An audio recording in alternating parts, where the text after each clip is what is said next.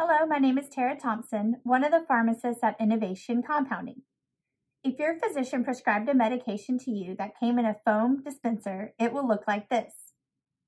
These dispensers hold solutions that are intended for topical use or for use on the skin or scalp.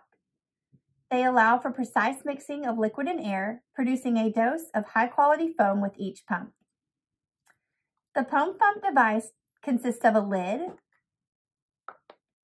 the actuator, and a base container with a view window. The most important step to properly applying your medication is to take a look at the label on the container. Make sure your medication is still appropriate to use by checking the beyond use date. If today's date is beyond that date, it is best that you get a refill of your prescription to ensure the highest quality product. Also, make sure you know the dose of medication your doctor prescribed, how many pumps to apply, and how often to take it. Also, your label should state where to apply the medication. Foams are typically used on areas of skin, scalp, or vaginal region. Depending on your condition or situation, directions can range for each patient. The foamers we use at Innovation are UV resistant, latex-free, BPA-free, and PVC-free devices. To begin measuring your dose, unsnap the lid from the container and set it aside for recapping. It does not screw off, it just pops off.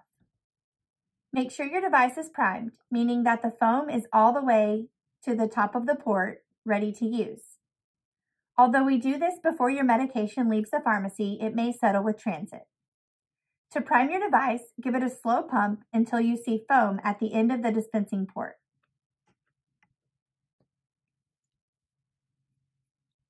Okay, it's now primed and ready to go.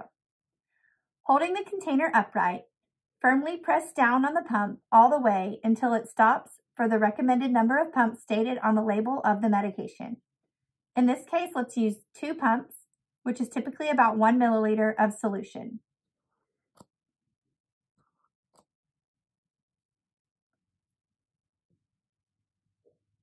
Apply the topical medication by rubbing the area of skin as directed by your pharmacist.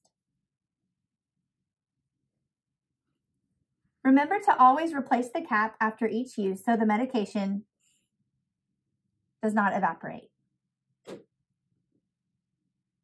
It is always best to wash your hands after each application to minimize transference of your medication to anyone else.